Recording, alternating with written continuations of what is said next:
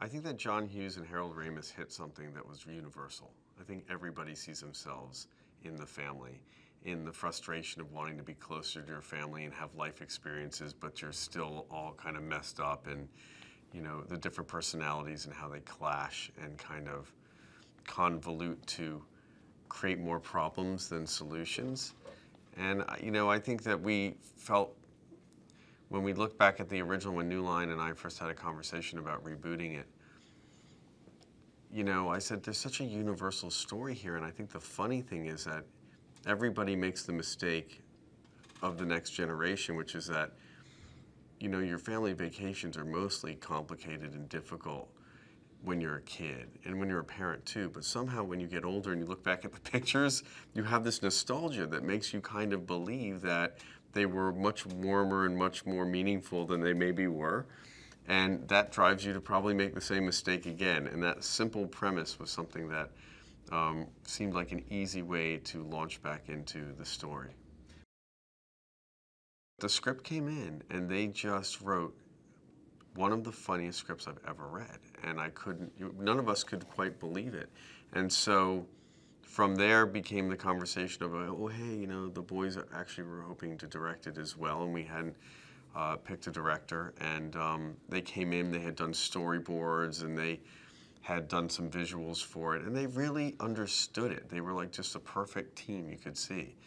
And so they just ended up being the perfect fit for this thing, and they did an amazing job. It stands alone as a movie. You don't have to have seen the original. It's really, really funny.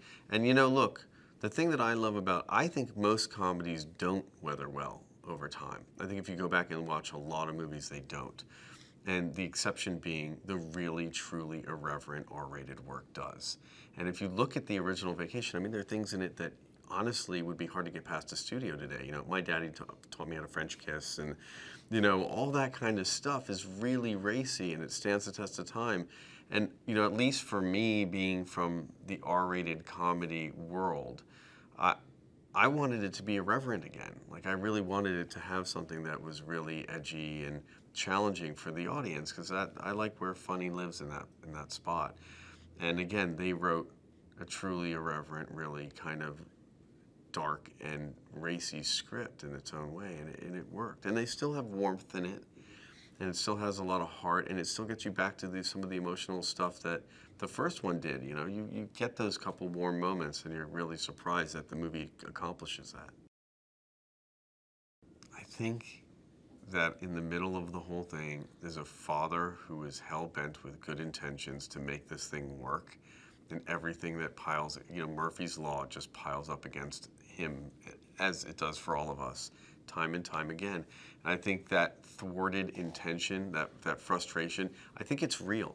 Again, I think things are really funny when they resonate with us and they vibrate on a certain level because we relate, and all of a sudden we're in someone's shoes. There's no way it would feel right without them.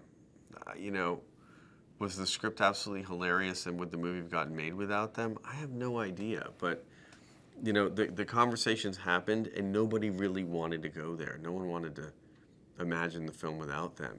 That's the connective tissue, and also just kind of like the cherry on top.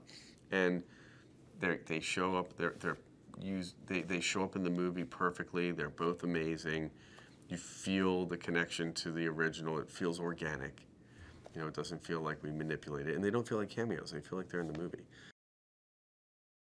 The movie's about Rusty, who is Clark's son from the original Vacations, and he is finding that, his family's starting to grow up and grow apart as they do, and his kids are reaching adolescence, and everyone's kind of, feeling a distance, and decides that he looks back at his old pictures of his old vacations, and he has nostalgia, and he's like, those were the happiest times.